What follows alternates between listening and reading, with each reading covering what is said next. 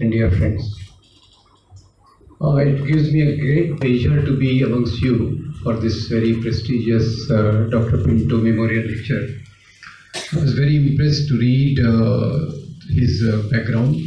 Being a doctor, he contributed so much to the field of literature, poem and all that. So sometimes actually Dr. Ajit Kumar came to receive me today. So I said, what a coincidence that I'm going for a memorial lecture for one doctor who contributed so much to literature. There is another doctor who has come to receive me, who is a painter, and he has come to receive a third doctor who is more not known as a doctor at all. So that's a very funny thing which is happening, but of course life is like that. Because we ultimately tend to choose the area of work which touches us the best. And that's what we are honoring Dr. Pinto's memory, because what touched him very deeply was the social issues which got expression through his literature, poetry and other contribution in the society. Now coming to today's talk, challenges to Indian nationalism. Now is there a challenge to Indian nationalism, or is it that some people are just imagining there is a challenge to Indian nationalism? That is the question number one. But recently it came forward again. I hope you recall that 25th June, which went past by. This year, many of the top leaders started comparing the emergency of 1975 with Hitler's fascism.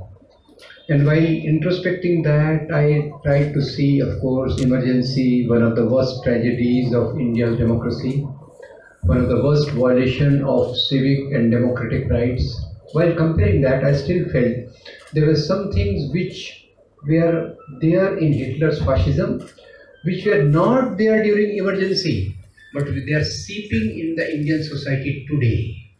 That's why some people are saying that emergency that we suffered for 20-22 months, but currently a undeclared emergency is going on. Now, what is this undeclared emergency, and why people like some of the social scientists are telling that whatever is going on is more comparable to what happened in Germany? So first I'll begin with that, because I feel why I'm talking of Indian nationalism, because I associate Indian nationalism with democracy. I associate Indian nationalism with Indian constitution. I associate Indian nationalism with the values of social justice, liberty, equality and fraternity. That is my understanding of Indian nationalism. Today, what is happening is totally in contrast to that. And when I was comparing to Hitler, some people may say that this may be an unfair comparison. But see, what I don't know, some sort of thing goes back at the back of the mind. I don't know whether sitting in Kerala, which is comparatively much better politically and socially so far. So far, let me add, which direction we go, I don't know. Sitting in Kerala, one may not realize that much, as touring in North India, Northeast India, all parts of India, what one realizes that particularly during those last 4 years, there are some tendencies. Please try to understand that. And I see those tendencies as an unwritten violation of Indian democracy. A subtle undermining of the norms of the Indian democracy, a total attack on the values of Indian constitution. That's why I perceive in the last 4 years. Some of the trends, at two levels I'll talk. Some trends which were visible in Germany, and some trends which are going against Indian constitution. So what was visible in Germany? What is the most stark feature? Number one, corporate powers encouraged to the sky. So what is happening to the corporate world today? I need not say. Number two, rights of the workers, rights of the peasants trampled. So what is happening today? I need not tell you. Number three, ultra-nationalism. We are great, and hyper-muscular policies towards the neighbors. So attack the neighbors, frighten them, try to launch wars and try to create an atmosphere of hostility. Number three, and showing your patriotism. Of course, showing the patriotism takes nothing. When it comes to being patriotic, That is some challenge, and when that was needed during freedom movement, these people were totally absent. So that is very contrast. Show of patriotism versus a patriotic feeling to fight for independence of your country. These are two separate things. And last point, of course, there are many features which I see very disturbing.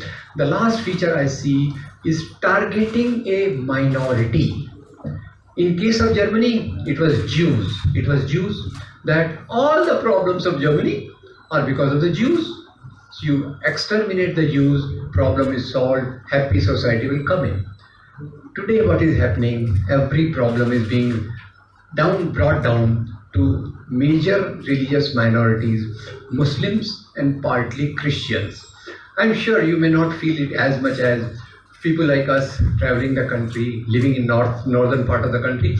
And one more point also comes up, which I think people in this part of the country should realize more. What is that point? Now, as Germany and Hitler said, we had a glorious ancient past because of the Aryans, right? Of course, now this is another thing.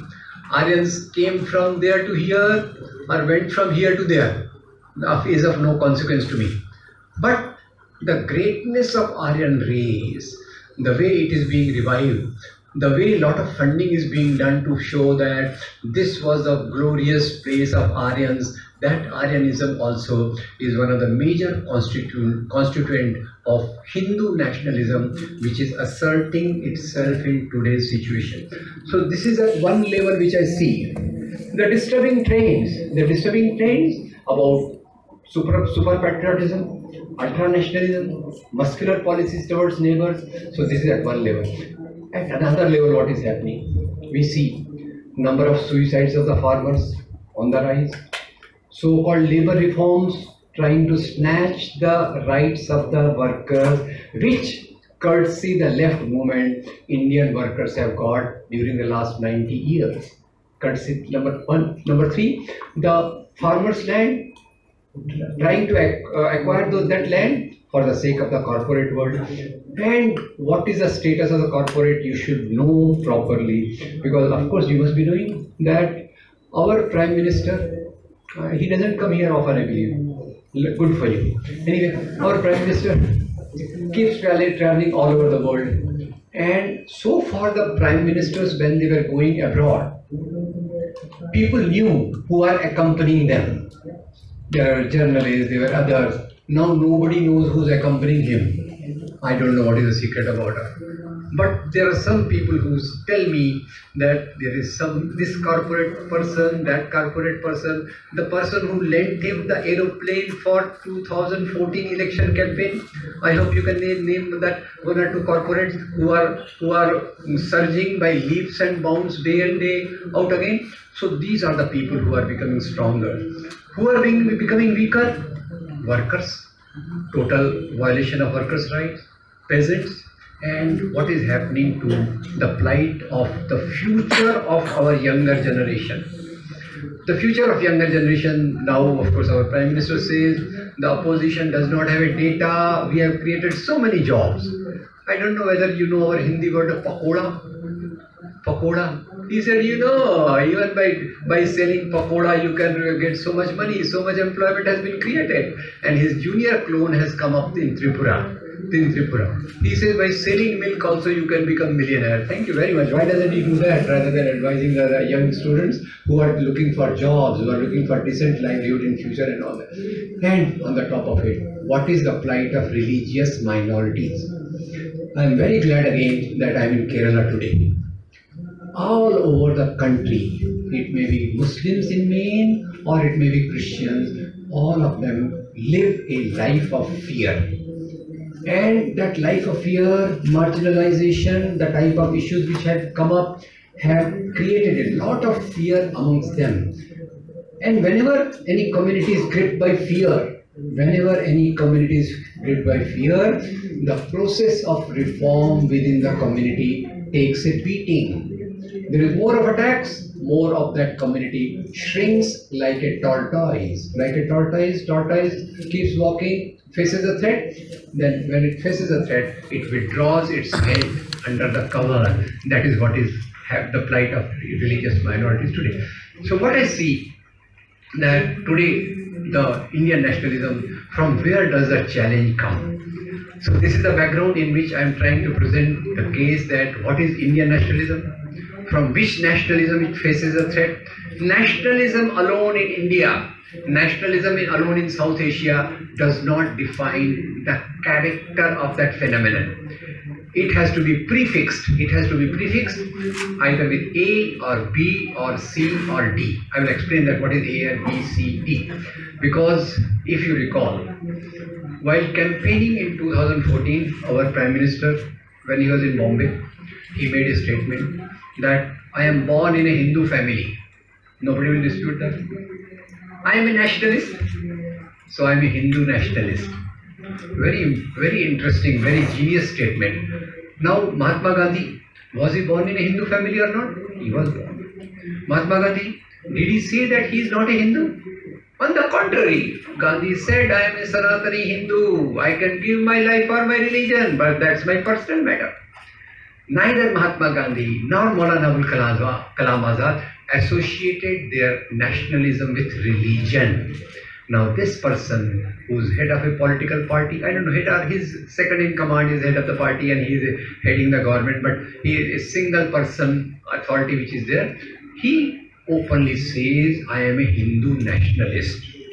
That's why I said in South Asia you will see nationalism is prefixed with something. Either it is a secular thing or it is a religious thing. In Pakistan, they will say, mullahs will say, others will say, we are Muslim nationalists. Of course, what does it take to say, call yourself nationalist? It doesn't take anything. So you add the name of your religion and you are able to win over. And similarly, there is in Bangladesh also this phenomenon is there. Frighteningly, in places like Myanmar, in places like Sri Lanka, the nationalism in the name of Buddhism is also coming away. I want to clarify right in the beginning because I get a lot of abusive mails daily saying that I am against Hindus. I am not against any religion. I value the moral values of all religions. What I am against that? I am against politics in the name of religion. This politics in the name of religion in Pakistan, in the name of Islam, in Bangladesh, in the name of Islam, in Sri Lanka, Myanmar, in the name of Buddhism. So point is to distinguish between a secular democratic nationalism vis-a-vis the politics in the name of religion. The second warning which I give myself that the image is being built about people like us.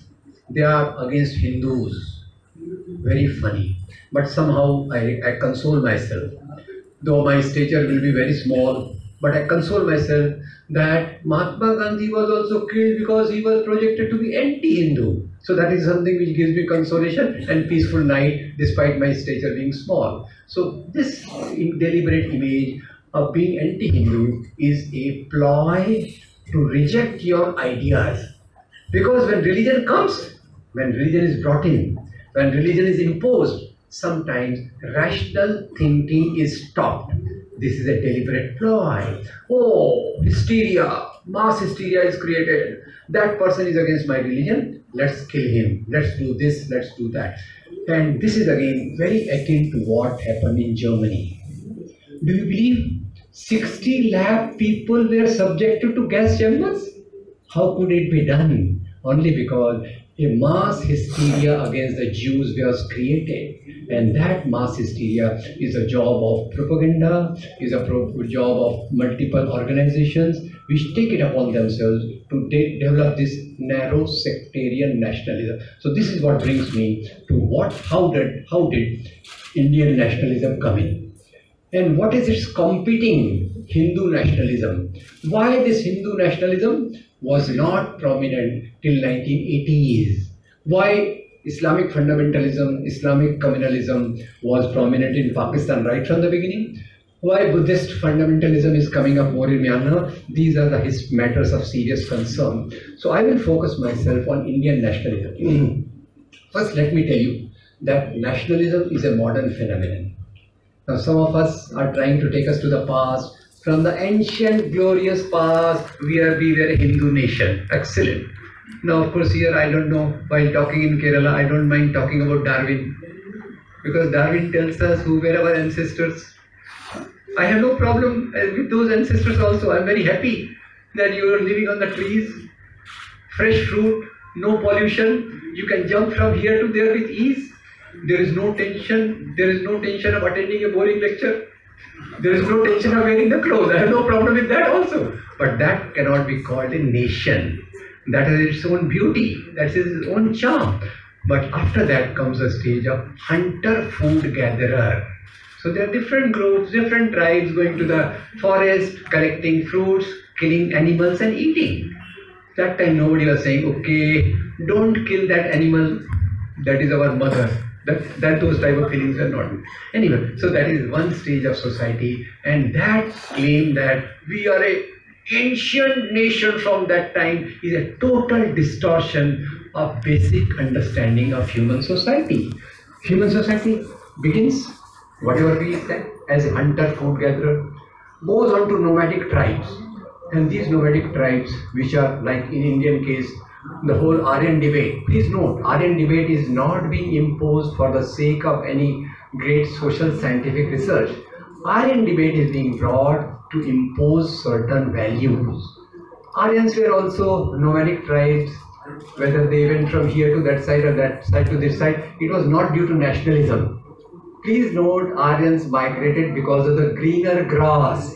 Yeah, these Hindu nationalists will be shocked to say that they were also in search of greener grass like all of us. Like, of course, we go to America, our children go to America, they go to Europe, not in search of glorifying a nationalism, but in search of a greener grass in the modern language, of better jobs, better living opportunities, etc. etc. Anyway, so this Indian nationalism, please note, it should not be equated to the rule of Hindu kings. Now, because I am going into all this detail, let me first clarify couple of things. Number one, the word Hindu itself is not there in the so-called Hindu scriptures. The word Hindu comes somewhere around 8th century. It is a derivative from the word Sindhu, and it was given by, this word was coined by the people coming from West Asia. They were coming to this side. They crossed the Sindhu River, the biggest landmark, and they identified this land as in the name of this river. In their language, sir is used, but sir is used less often, and in place of that sometimes her is used, her. So what will Sindhu become? Hindu. So Hindu was first origin was that for a land. It was not a religion. Please note again, because Hinduism is being misinterpreted, lot of things are being said. Let me tell you that Hindu religion is very different from many other religions. Like there are prophet-based religions, Christianity, Islam, Buddhism, Sikhism, where one single prophet, he brings a message. There is a single holy book and there is a defined norms. Now Hindu is a other type of religion. Hindu word is given to different religious tendencies which were prevalent here. Please note that since there is no prophet, Lord Ram, Lord Krishna, they are our heroes. In that sense, they are not the prophets. They are gods themselves. So that's the difference between Jesus Christ, Prophet Muhammad, Guru Nanak, Lord Gautam Buddha, etc. So Hindu is a compilation, bringing together of different tendencies. What are these different tendencies? Roughly I'll say there are two types of tendencies in Hinduism. Tendency number one, dominant, as Ambedkar puts it. According to Ambedkar, Hinduism is Brahminic theology. What appears, what is projected, what is imposed is Brahminism. What is Brahminism? Brahminism is defined in Vedas. Rig Veda, Purush Sukta tells us that there is the caste structure, Varna system was created by Lord Brahma himself. I hope I don't have to explain that we have a trio of gods. One creates, another maintains, third one destroys. Like, of course, other theologies have also this thing. Greek mythology or others also have one God to create, one to maintain, another to destroy. Again, this is a development of the concept of the God, which again, of course, today it will be different. Okay, so Lord Brahma himself, he has created the caste. So who are we to abolish it? So that's why it becomes a divine system. So Brahmanism is the value which is based on the hierarchy of caste and gender. I know hierarchy word is not easy. Hierarchy, for example, in the university, there is a vice chancellor, professor, assistant professor, and the peon. This is a hierarchy. But this is a functional hierarchy. Peon's son can become vice chancellor tomorrow if the society is correct, if society is on the correct path. But the hierarchy which I am mentioning is a birth-based hierarchy. Right from birth, if you are a peasant, you have to salute the landlord. Right from birth, if you are a Shudra, you are the slave of the Brahmins and the upper caste. And if you happen to be a woman, you are Shudrati Shudra. Means, I don't know this very difficult. Means, amongst Shudras also the lowest category comes to the women who are supposed to be the property of man. So that is a hierarchy which prevails in the times which we are talking. So Brahmanism on one side, what is Brahmanism symbolized by? Caste and gender hierarchy. The other Hindu traditions, Nath, Tantra, Siddha, Bhakti, these are away from Brahminic tradition and they harp on the equality of the people, in which saints like Kabir, Tukaram, Namdev, Narsimeta, and similar way other saints also talked of the equality. So the word Hindu is not there in the so-called Hindu scriptures. Still we say, hey, we are a Hindu nation from times immemorial, right? So that's fantastic thing. Now after this comes the word. So first word Hindu comes as a land. Second word Hindu comes as a combination of different religious tendencies. And third which comes up in 1923, it is becomes more prominent. That word is Hindutva. That way, I don't know, you must be hearing, there is a lot of confusion whether Hindutva is a religion or a politics. I'll explain. Hindutva is a politics of the declining sections of Indian society who want to maintain caste and gender hierarchy in the modern language. This is a very complex sentence. I know I myself will be difficult to decipher what I said, but that's precisely what it is. So the Hindu kingdom, Hindu kings do not symbolize Hindu nation. Please note, nation itself is a modern concept. When people are well connected with each other, how are people connected in India today? Telephone, communication, transport, etc., etc. So when the feeling of oneness comes through these things, that's when the nation state begins, and nation state is a modern phenomenon. So number one, there were Hindu kings, and the greatest emperor which Amartya Sen tells us India had, Amartya Sen names two great emperors. One was Ashoka and second Akbar. Right? This is his definition. I, of course, will be reluctant to call emperors great or less great because I am totally opposed to the feudal system of exploitation. Today, when kings are being glorified, what passes as a package is also the feudal system, which is based on the severe exploitation of in Indian context of the caste and also of the peasants at different particular levels.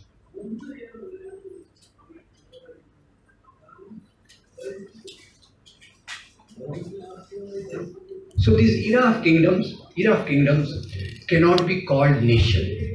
There were Hindu kings, there were Muslim kings in Indian context. And if we see particularly medieval times, I will not go into the ancient period, and because this again was a great mischief, I will explain to that ancient period is being looked up as Hindu period, then medieval period is being looked at as Muslim period, and the modern period presented as a British period, not as a Christian period. That was very great cleverness with which they tried to periodize Indian history.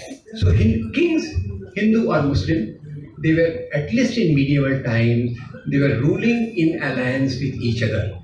Now that was a period of kingdoms, and after kingdoms, with that comes the era of the colonial period.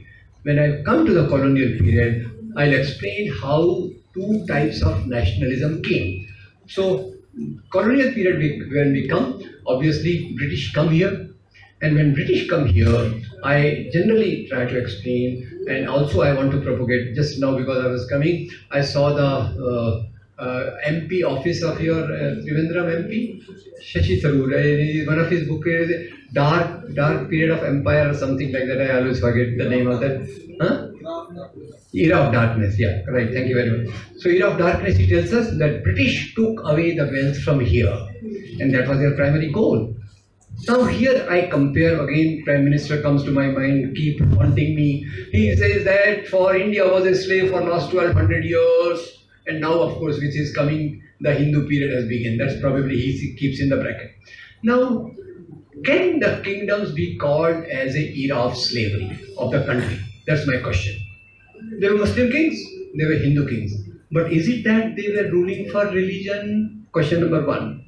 Is it that the whole partitions were around this? Now this is where I will try to bring in that kingdoms were primarily based on system of exploitation, and medieval period Hindu kings, Muslim kings had a great amount of alliance also. Fighting also, alliance also. One example I give, bear with me, for North India, and this example is very important for us to understand that kingdoms are kingdoms. Religion is immaterial for the king. What is important for the king, I will try to explain. And let me, I hope, a bit of history I will impose upon you. I named one emperor just now, Ashoka, and second, Akbar. Now Akbar, when we say, and recently in Rajasthan textbook, lot of research is being done. When I go to Jaipur, I see the name of that airport, Maharana Pratap Airport. I remember Maharana Pratap and I salute him because people regard him as great. Now, what is the research going on in Rajasthan? Level of research also you see. They say we will not call Akbar great. We will call Maharana Pratap as great. We will not say that Maharana Pratap was defeated in Haldi Ghati. We will say that he won and Akbar got defeated. I said I have no problem. Who wins, who defeats, what I have to take, I am not going to benefit from it. But where are they fighting for religion? That is my question. So I take you to bit of the history with me. I take you to Haldi Ghati in Rajasthan. A battle is going on. On one side there is army of Akbar. Other side there is army of Maharana Pratap. I try to examine them, and when I try to examine them, I see that in the army of Akbar, Akbar himself is missing. Now this research I have not done. Why he did not come to that battle? Why he did not come to battle? Was he unwell? Was he on sick leave? Was he on casual leave? I really don't know, and I don't want to do research on that also. Akbar is missing. Who's representing him? Who's leading the army? There is a general called Raja Man Singh in charge of Akbar's army.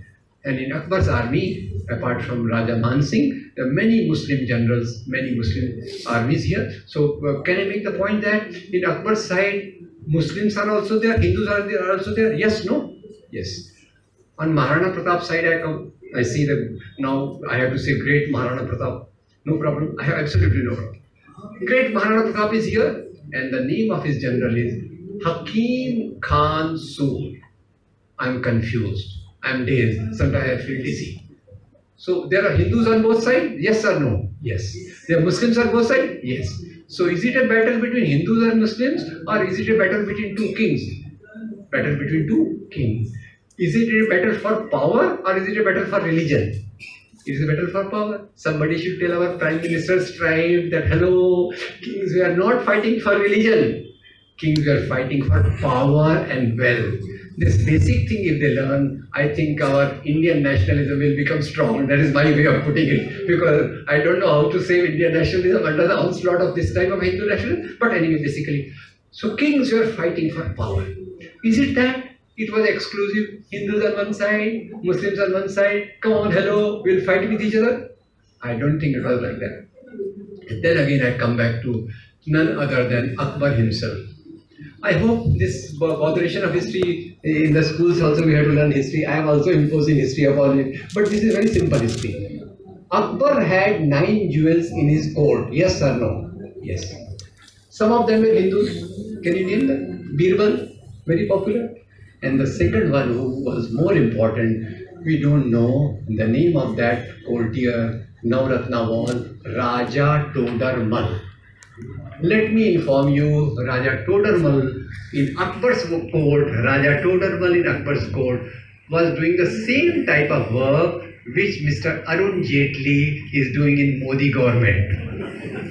So that's my way of looking at history. There is a Hindu, there is a Muslim, and the king is a Muslim. So this type of a thing, one more example I'll impose upon you, and that is that of Tipu Sultan. Probably you may be closer to you. In North India, Tipu Sultan is hated. Tipu Sultan converted so many Brahmins, he murdered so many Brahmins, and British people have got the record of that. Then I tried to understand Tipu Sultan.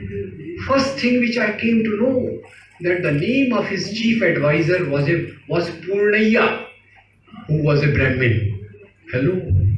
Is he going to murder Brahmins when his chief advisor is a Brahmin? First he has to murder his chief advisor before going for the head of other Brahmins. So then I realized why Tipu Sultan has been demonized so much.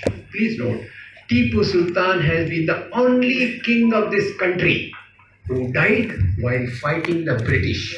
British did not like him at all because he kept opposing the East Indian Company's armies, their rule all through that way. So now this is what kingdom is. Now our perception of kingdoms, that is Hindu period, Muslim period, how did it come in? Now I must tell you there is a Greek word called divide et impera. Divide et impera, what does it mean? If you want to rule the other countries, what policy you should follow? Divide and rule. And for divide and rule, what policy to apply? Well, that is called communal historiography. What is communal historiography? Communal historiography means looking at kings through the prism of religion.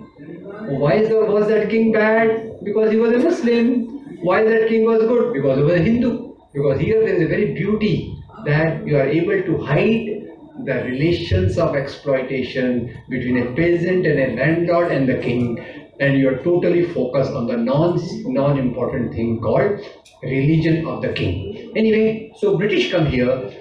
Point I was trying to make, that Muslim kings who came here were of two types. One type of Muslim kings came, plundered, went away. Plundering unusual for king? Is it that only Muslim kings were plundering, loot, mar, what we call in Hindi? Please note, all armies plunder, yes or no? Think of yourself. So there were some Muslim kings who came, plundered, went away. But those Muslim kings who ruled this part of the country, they settled here, lived here and died here. So I don't know how to define slavery of the country, because first time the systematic loot and plunder of the country took place with the British. So according to me, the plundered slavery of the country begins with the British. British come here, they see what we call golden bird, in Hindi it is called Sone ki Chidiya. They made all the arrangement, but of course, I don't see any event of history just in black color or white color. There are shades of grey. British come here, they have to take away the property from here. So in order to take away the property, wealth, richness from here, they introduce three changes. This I say in a popular way, so that probably some of this lecture may remain with you. So these three changes are what? One is transport, to be remembered as rail. Second is communication, telephone, telegraph, postal system, etc., to be remembered as mail. And third is modern education, modern judiciary, modern bureaucracy, and the culmination that comes in the form of a jail, right? So this is how we remember. British brought in rail, mail, jail. Okay. That lays the foundation of rise of the three classes. Again, I am very comfortable in Kerala because I hope I don't have to understand what are the social classes. It is not 9th class, 10th class. What I am referring to is type of people doing similar type of work. There is a peasant class of peasantry, there is a class of workers, there is a class of capitalists, there is a class of managers, right? So three new classes which come up with the coming of British. These three new classes are: number one, businessman, industrialist. Sorry, there will be lesser reference of Kerala, but I'll try to bring in Kerala in the later phase. So three industrial, like this industrialist class comes up: Tata, Birla, Bajaj, Singhania, Dalmia, etc., etc. They set up industry. Who will work in the industry? Tata is not going to do the labor.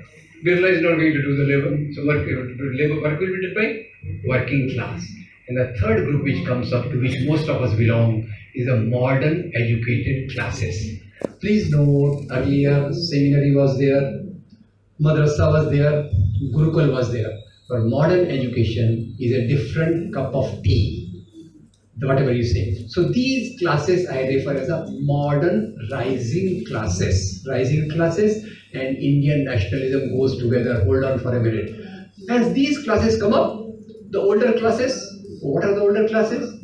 They are landlords, they are kings mainly, and their associates. These classes start feeling threatened. As the social system is changing, equations of power are shifting to the rising classes, modern classes. As a social equation, these people, older classes, landlords, and of course in Hindi, if you don't mind, I'll put the word Raja, Nawab, Zamindar, Jagirdar. Their power starts threatened. And these classes I call as a declining classes. So rising classes will be very easy to understand, and three representative of rising classes I'll give you. Now, of course, one of the great things which occurred during the colonial period was the liberty to form associations. I'm sure you know, during time of kingdoms, there were no such associations. In the reign of Akbar, teachers form associations, say, hello, raise our salary, otherwise we'll go on strike. Those things are not there. So now, associations come up, and from these associations, different political formations come up. And these four political formations are symbol of Indian nationalism. Please note. What are the three major examples? There are many. I'll miss out many important, but three core things I'll bring forward. And three of them, number one, Sardar Bhagat Singh, representing left, representing socialism, representing communalism, representing working class, representing oppressed class. And the name of his organization was Naujawan Bharat Sabha. Also, Hindustan Socialist Republican Association. I hope, I'm just requesting you to remember the names and the pattern of names of rising classes, declining classes. Why?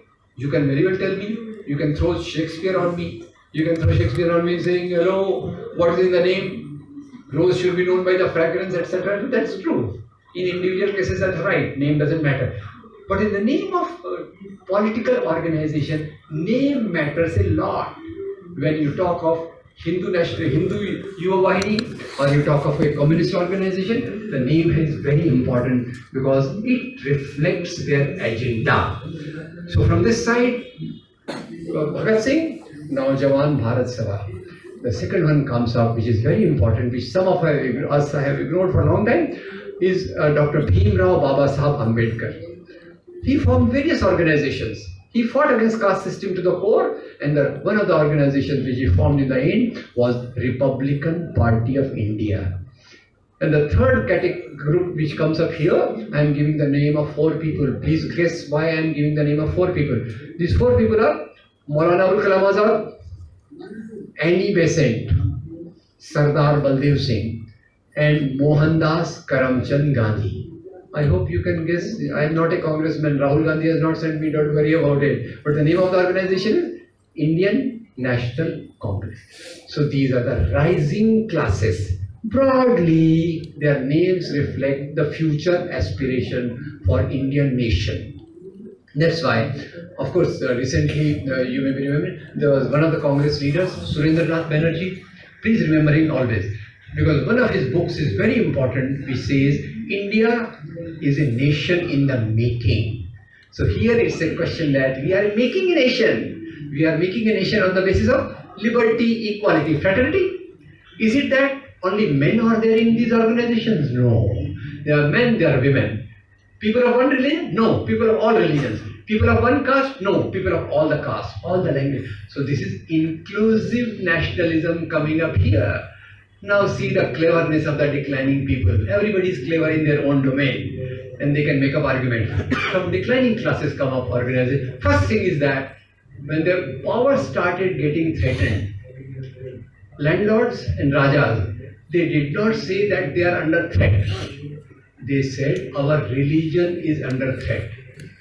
Believe me, if you can internalize this sentence, when they felt the threat, they said our religion is under threat. So what will the Muslim landlords and the kings say? Islam khatre mein, Islam in danger, and Hindu rajas and Hindu kings, Hindu dharm khatre mein hai. Religion is not in danger. Religion, what is in danger are the older values of caste and gender-based hierarchy. What are the values on this side? Liberty, equality, fraternity, social justice. I will repeat it 100 times. And what are the values of this side? The values on this side are that of a hierarchy. So please let me explain that Christian fundamentalism, Islamic fundamentalism, Hindu communalism, Hindutva, Hindu nationalism, communalism in the name of Buddhism, they are all very similar to each other in their values. The struggle is not between Hindus and Muslims, Hindus and Christians. Struggle is between democratic values, aspirations for democratic values versus a trying to retain the older values in the modern times, in the changing times. I hope I have made the point. Times are changing. Times are always changing. Times are always changing. Now this time times are more changing. Why? Because along with the new system, new values are coming in. Women are coming into social space. Dalits are launching social agitations for social justice, and everybody is participating in the anti-colonial movement. And when they are part, I told you the names of their organization. Now please note the names of these organizations from this side. From this side, of course, in Kerala again there is a problem here also, because if I say Muhammad Ali Jinnah, what party will strike to you?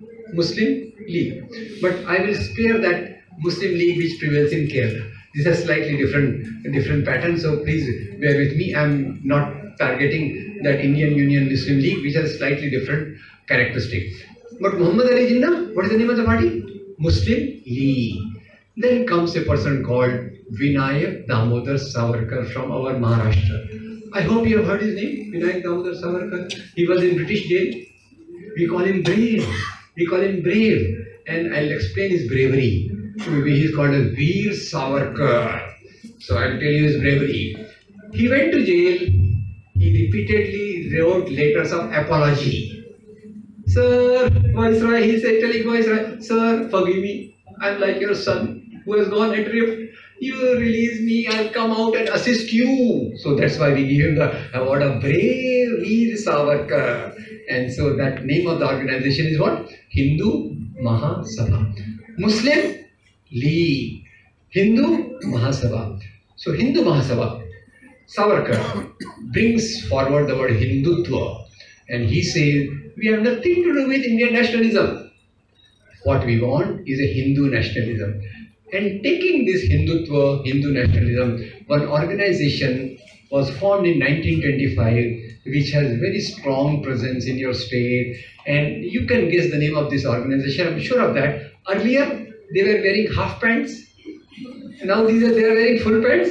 I hope you have guessed it. So, but what is the goal of their organization? Hindu Rashtra. So please note, friends, here I will not go into the details of that. So on this side there is Naujawan Bharat Sabha, Republican Party of India, Bharatiya Rashtriya Congress, and on this side you see Muslim League, Hindu Mahasabha, and for Hindu Nation RSS. So this is on one side. Now, so three types of nationalism come. That's why my Indian nationalism has a challenge from nationalism from this side. Muslim League, Hindu Mahasabha, RSS. But are people supporting them? Are all the Hindus with Hindu Mahasabha, RSS? No. At that time, in 1937 elections, Hindu Mahasabha could garner 2% votes. Muslim League could garner 3% votes of all whatever that be. So Muslims and Hindus are not with them. Majority of Indians are on the side of Indian nationalism. So three nationalism. So nationalism number one, Indian nationalism. What are the characteristics? Incorporates everybody. It says we are a nation in the making. And same time, there is a subtle thing that you may be Hindu, you may be Muslim, you may be Christian, you may be Sikh, we are all Indians. You may be a male, you may be a female, we are equal Indians. And whatever be your caste, irrespective of that, we are equal Indian. Here, what is there? Muslim League, Hindu Mahasabha, RSS. Now, Indian nationalism is basically best defined by the term India is a nation in the making. Now, in contrast to this, Muslim League, what does it argue? It says, what is this nation in the making business? What is this nation in the making business? We Muslims are a ready-made nation. Easy. You don't have to go to the tailor. So we are a ready-made nation. Since the time Muhammad bin Qasim attacked Sindh in 8th century, since that time we are a Muslim nation. And they regard Muhammad bin Qasim as the first citizen of Pakistan. I was shocked beyond my belief. Somebody can regard the king of that time as a Pakistan which was formed in 1947. So for them, Pakistan, ready-made nation because of the Muslim king. They forget that Muslim kings had Hindu associates. They forget that Muslim kings were extracting tribute from Muslim peasants also. Is it that a Muslim king, great Muslim king, forgives the tax to the poor Muslim peasant? Never. Does a Hindu king say, you Hindu, me Hindu, bye bye, no taxation, lagan maaf? Was it like that? What a stupid view of history we are harboring amongst ourselves. So, Muslim League, in this Pakistan, we are a ready-made Muslim nation from 8th century. Now then, will RSS and Hindu Mahasabha remain behind? You are a Muslim nation from 8th century. We the Hindus are a Hindu nation from last 5,000, 8,000, 20,000, or from infinite times of Darwin. Now this is a tragedy. How do I make sense of this type of nationalism in the name of religion? Number one, nationalism in the name of religion begins from the feudal classes. Number two, later some educated middle class lawyers also join them. And these people, all of them, they never participate in the freedom movement. I said right in the beginning, saying that I'm a patriot and blowing your chest out till 56 inches is one thing. And to be a real patriot and stand up against the British was another thing. So neither Muslim League nor Hindu Mahasabha. Of course, RSS is of course a different cup of, not tea, something else. Anyway, so this is where the matters come. So they keep aloof from freedom movement, then they keep just blowing the trumpet of great Hindu nation. So what is their political agenda? It is not free from agenda. Please know there is an agenda behind that. What is the agenda? Now I see, I hope I am not repeating this point, I see that India's freedom movement, here I may disagree with my comrades on the left side.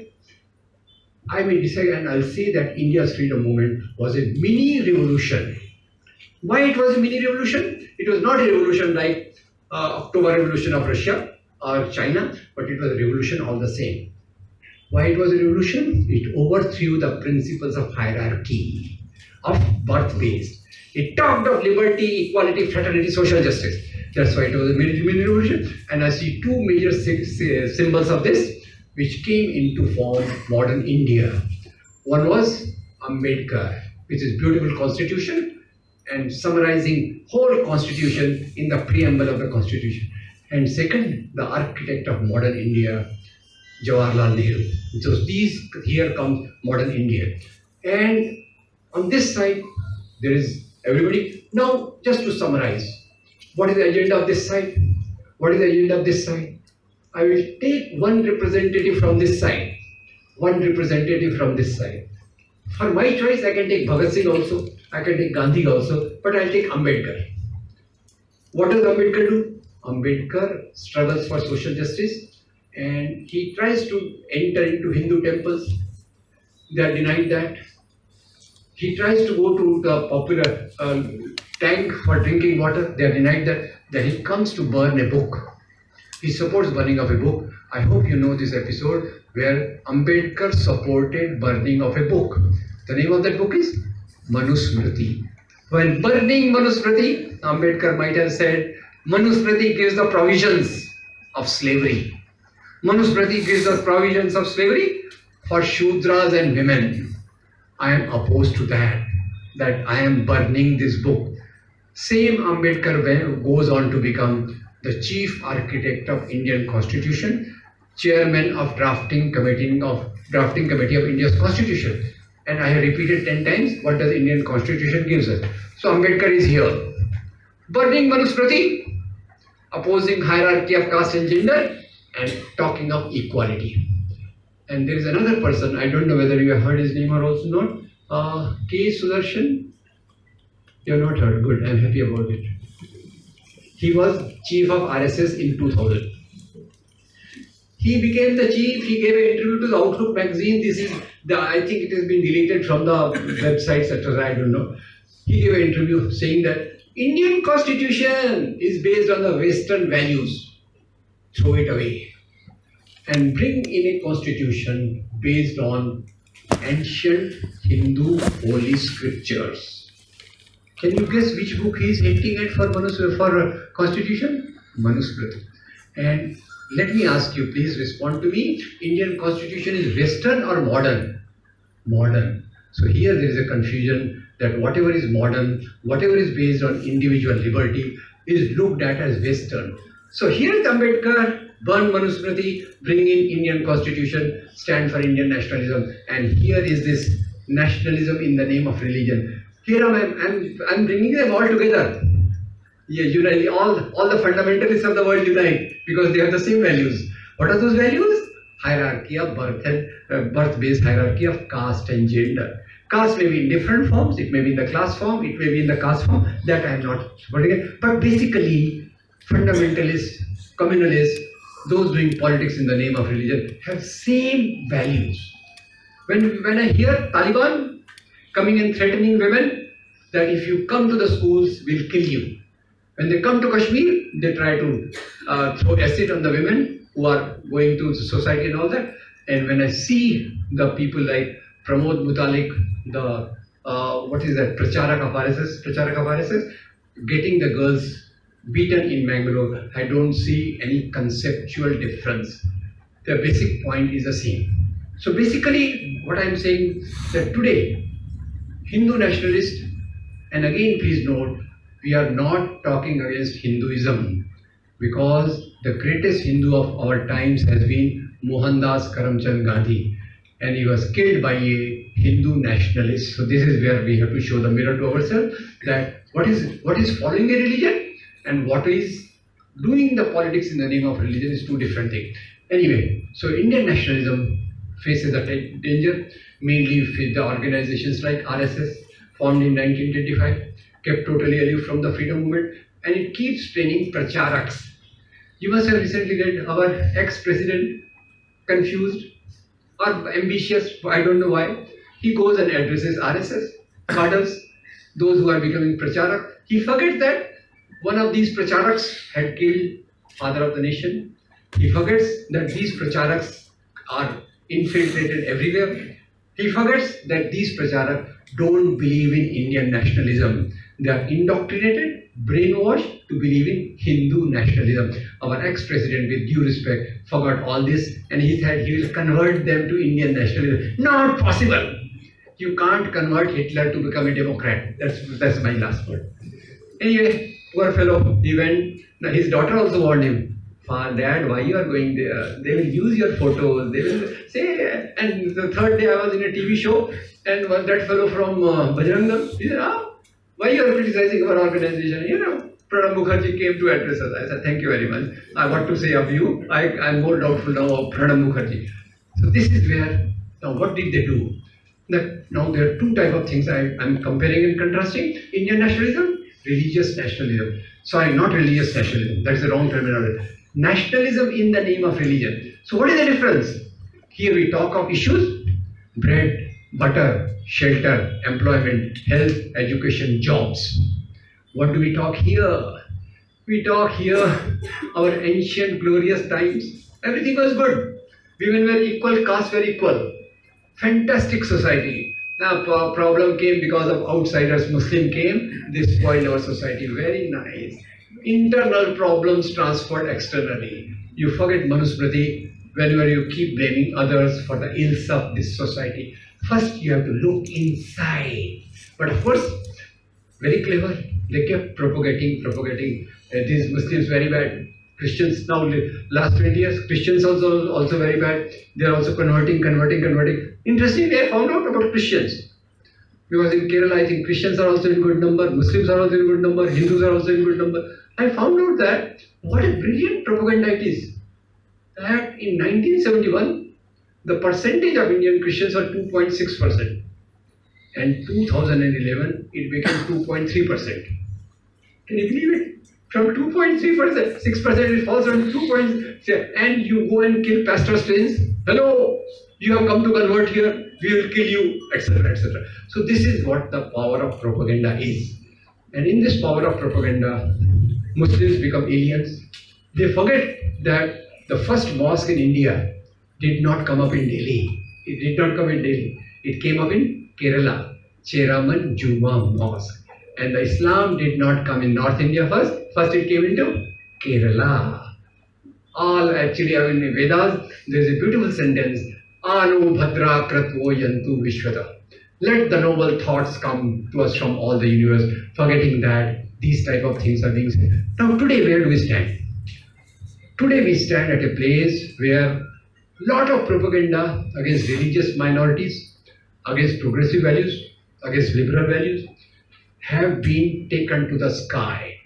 You take the example of Kanhaiya Kumar. I hope he has visited Kerala. Poor fellow, he's saying we want freedom from poverty, we want freedom from hierarchy, and a duplicate video is made, doctored video is made, and he's, you are anti-national, you are shouting like that. Actually, those people who shouted the slogan, they were not arrested. Again, I have a lot of doubts about this. Bharat Mata Ki Jai. Bharat Mata Ki Jai. Where is it written in Constitution?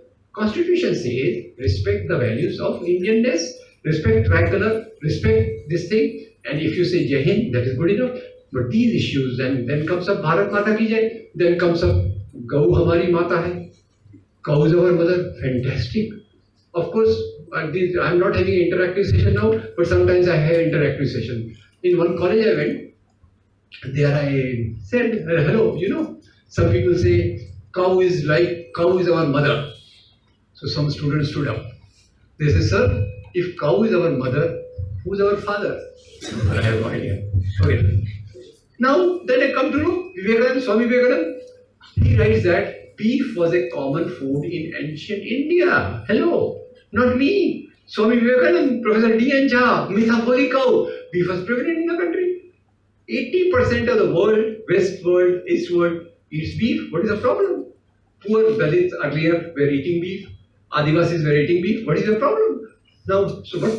Gau Hamari Mata, cow lynching, Junaid, Akhlaq, and there are infinite number of cases which are going on. What is this issue to discuss? Hello? You think of the nutrition of the poor, give them proper nutrition. What is this Gau Hamari Mata hai? You keep cow in your proper place, we have no problem. Why you are letting her eat plastics in tons and tons and they are getting killed? So this is a hypocrisy. And Gandhi had an answer for that. Gandhi was approached July 1947. Bapu, we are going to become independent. So why don't we ban cow slaughter? Why don't we ban beef? Bapu says, hello, this is not just a country for Hindus. This is a country of everybody. So why we should try to do things which are uncomfortable to others? So that is, then Ram temple. Now as a believer, will say, Tulsidas, there are great people who have created great literature. And I remember the great Muslim scholars in Kerala who have written excellent pieces on Ramayana. But whether it is necessary to break the mosque to build a temple, I don't know.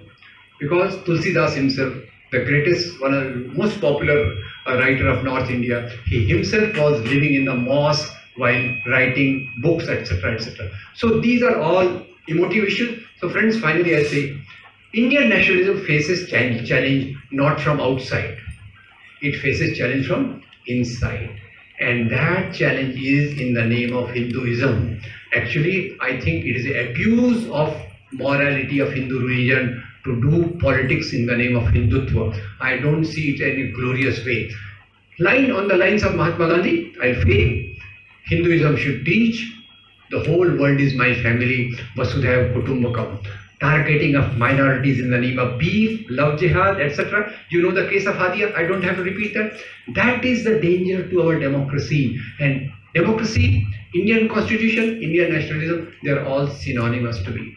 Friends, we can have question answers, I'd like to answer your question, but basically I feel that what we achieved during freedom movement is being undermined by issues in the name of identity. Issues which raise the emotional pitch of people, which incite the people to kill innocent people carrying something in their bag, having something in the refrigerator, eating something in the name of temple, and what else you have, all these dangerous things. I must say that Indian nationalism has to be strengthened, and for that, all this propaganda, Muslims are like this, Christians are like this, this is a foundation for creating hatred. Believe me, without hatred, violence does not take place. And that violence is not taking place automatically. The study from Yale University, I don't know, have you heard of Yale University? Yes. I had not heard earlier, but then our MHRD minister told us, why you are saying I am illiterate? I have brought a degree from Yale University. I came to know about Yale University, so I started following it. I came to know from Yale University, one of their research says that wherever, number one, violence does not take place automatically. It is orchestrated. And wherever a violence takes place, one party becomes more powerful, which so far was not there in Kerala, but you have to be frightened, you have to be warned about the presence of that party. Also, that party becomes powerful after every communal violence anywhere. Anyway, so finally what do? We have to protect Indian constitution. We have to protect Indian nationalism. We have to make it stronger by bringing the values where the hatred towards religious minorities undermined, where violence is prevented. Number two, where the basic issues of society related to survival, related to life, related to employment, related to health, those issues have to be brought to the forefront. And today the time has come that all those people believing in secularism, democracy, Indian constitution, if we don't hang together, will we hang separately? That is the moral of the story. I want to say that there is a time we should have differences. That is a sign of life. Differences are the foundation of democracy. But faced with ideologies which basically want to undermine democracy, what do? Please hang together till the clouds of this darkness, till the clouds of nationalism in the name of religion go wither away. Till that time, hang together. Promote the values of amity, love and harmony in the society. That is the only way to protect Indian nationalism. Thank you very much.